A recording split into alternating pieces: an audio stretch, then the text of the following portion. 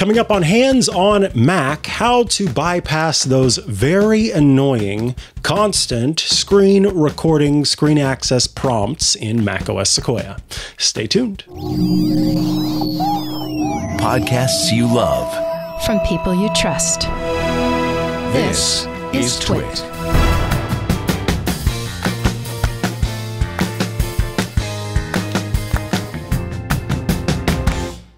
Welcome back to Hands on Mac. Today, I want to show you a way to deal with an important feature in macOS Sequoia. Look, first I want to say this. Apple's commitment to privacy and security is a great thing overall. It means that our systems are pretty locked down. But when you have a pretty locked down system, here's the problem with that.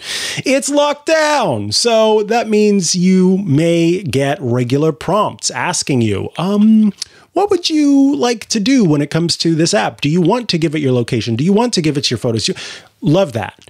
But to continue to get reminders over and over and over again can get a little annoying. Today, we're taking a look at a way to deal with ongoing prompts that give us permission to access, or rather, they give apps permission to access your system audio and your screen recording. So let's talk about this. In previous versions of macOS, you had the ability to grant access from an app, say an application that is recording your screen and also recording your microphone so you could do a voiceover. What would happen is when it came time, you would get a prompt that says, hey, I need to access your screen and be able to do what's called screen recording. Are you okay with that? You would say, yes. And then that would be that. Unless and until you made that change, that prompt would be done. You'd have it locked in.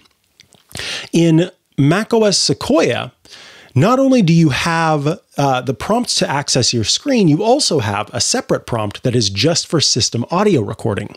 So now you can choose if an app gains access to your system audio. What's great about that is some apps in the past basically had one prompt for all of that. So whenever you gave it screen recording, really all it was trying to do was capture the system audio. This is now separated. So apps that just need to be able to access your system audio that have no interest in what's on your screen are able to ask for that independently.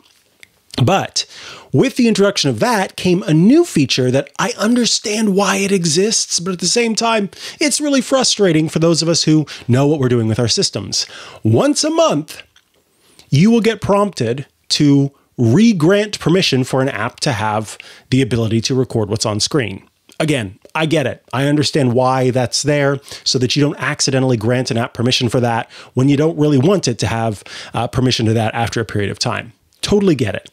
So what do we do about this if we are someone who knows what the heck we're doing and we're tired of having the system prompt us to grant permission? Well, there is a wonderful developer by the name of Jordi Bruin, as well as Antoine Vanderlee. Jordi Bruin makes a number of apps, including Mac Whisper for macOS, that gives you access to the transcription tools from different AI platforms. And Jordi has created an app called Amnesia, along with Antoine again.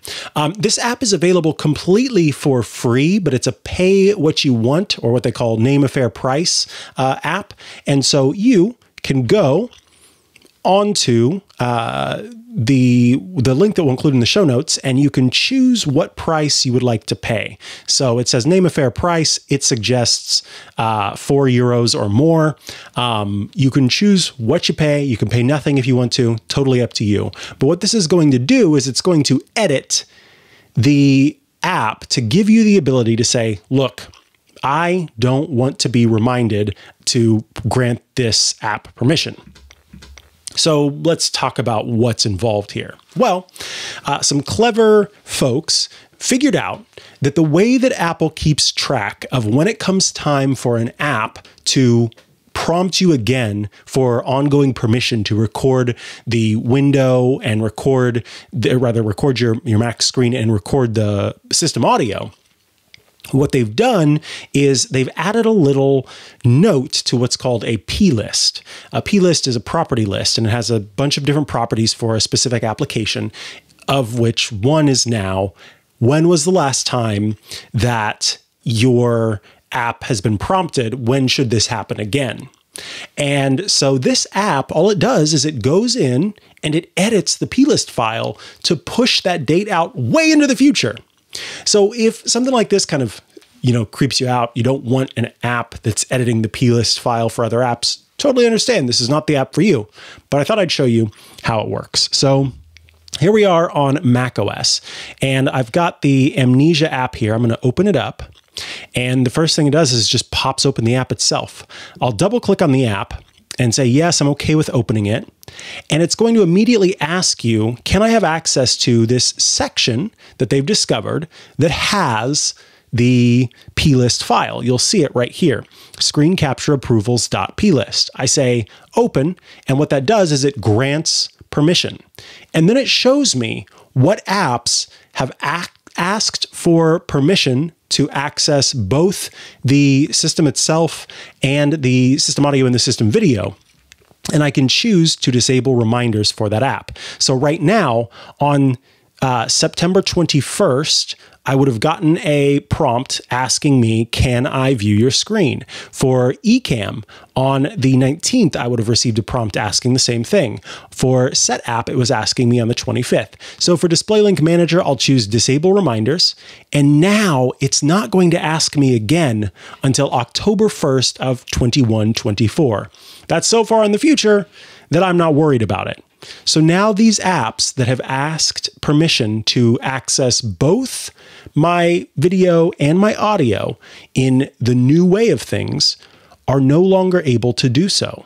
And that is exactly what we want when it comes to making sure that we don't have to deal with this going through and annoyingly making a choice for whenever it comes time to prompt us.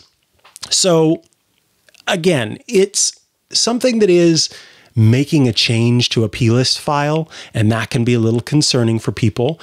Totally understand. So it may not be something for you, but if you are okay with the system being tweaked just a little bit, this app from Jordy Bruin, who is a trusted macOS developer, might be just a little utility for you to disable those prompts if you've got a system that you're locked in. You're good. You know that these apps, these three apps, are trying to capture your screen. Why do you need to keep getting reminded about it? That's how this can help. Folks, that's going to bring us to the end of this episode of Hands on Mac. Thank you so much for tuning in today. If you have questions, if you have topic suggestions, of course, you can email me, Mikah@twit.tv.